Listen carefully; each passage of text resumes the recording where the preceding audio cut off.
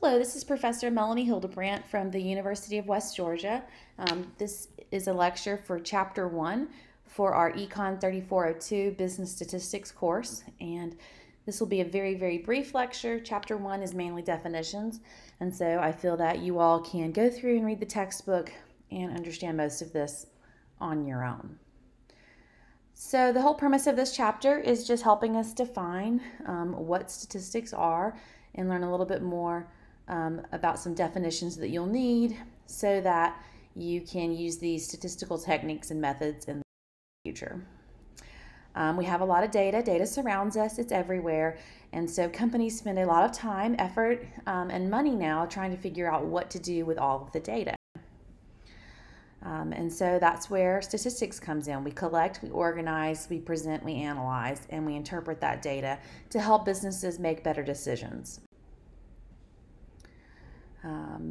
And again, another definition here, descriptive statistics. Two important things here on this slide are the difference between a population and a sample.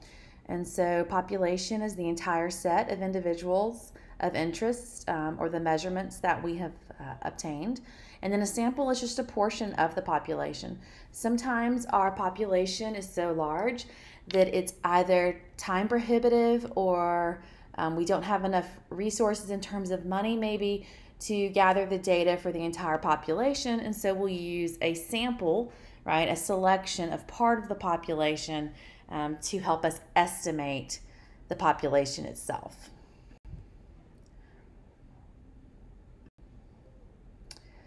When it comes to our variables, we kind of have these two very broad categories of types of variables, qualitative and quantitative. So again, hopefully you're familiar with these definitions, but if not, look through this more closely in the textbook. Qualitative is something that we observe and then record, but it's usually a non-numeric characteristic or attribute that someone might have. So a person's gender, the state in which they reside or were born, what is their eye color, those are all qualitative variables. Quantitative variables are reported numerically, and so you know how much money you have in an account, the number of people in your family, all of those are quantitative variables. And it matters which type of variable we have because it's going to influence the type of work that we can do. And so when we're working with qualitative variables, we might only be able to count the number in each category. So we open up a bag of M&Ms and we count how many red, and we count how many green, blue, right? A lot of times the qualitative data that we have, we summarize it in charts and using bar graphs. So there's not as much necessarily in-depth statistical techniques that we can use sometimes for qualitative. In terms of our quantitative variables, they can be discrete, where they have what we call gaps between our values. And so discrete variables, again, it's something that you would count. And so we would count the number of bedrooms in a house. You can't have 4.5 bedrooms, you have 4 or you have 5. The number of students in this course, we can't have 36.3. We either have 36 or we have 37 students in the course. Continuous variables, on the other hand, are the results typically of measuring something, and so they can have any value within a range, a dollar amount, right, with cents in between, the time to drive from Carrollton to Atlanta, etc.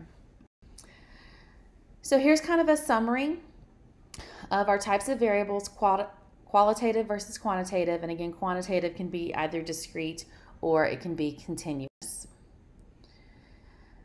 The last part of the chapter 1 is going to talk some about the levels of measurement, nominal, ordinal, interval, and ratio. And depending on what type of measurement we have, it's going to determine the type of statistical analysis that we can perform on our data. Nominal is the basic. It's the lowest level of measurement. And it's typically data that's represented as labels or names, and there's no order to this. It can only be classified and counted. So again, like my M&M example earlier, we have 10 reds in the bag. We have 12 orange M&Ms, but there's really no meaning to those things. other than we're just giving a total number that we have. Unless you have a preference, I guess, and then that'd be a personal preference on how many M&Ms we have of each color.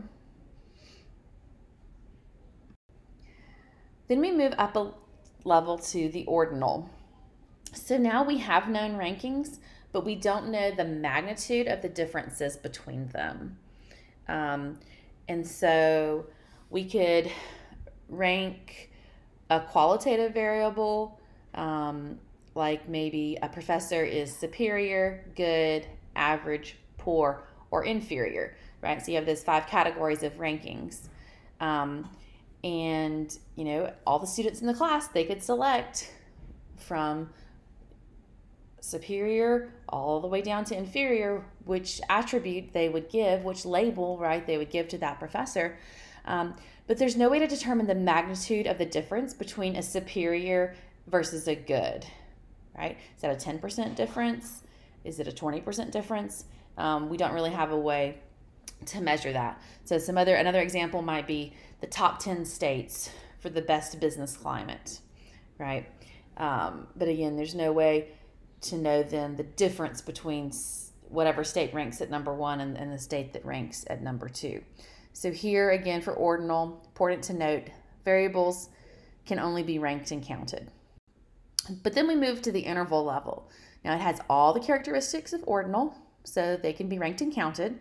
But now the differences between our values have meaning. There is no natural point 0, however.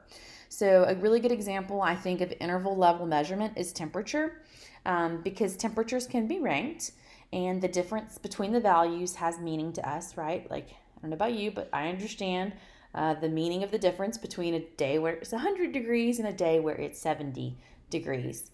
But it's important to note that a 0 here in terms of temperature does not represent the absence of the condition.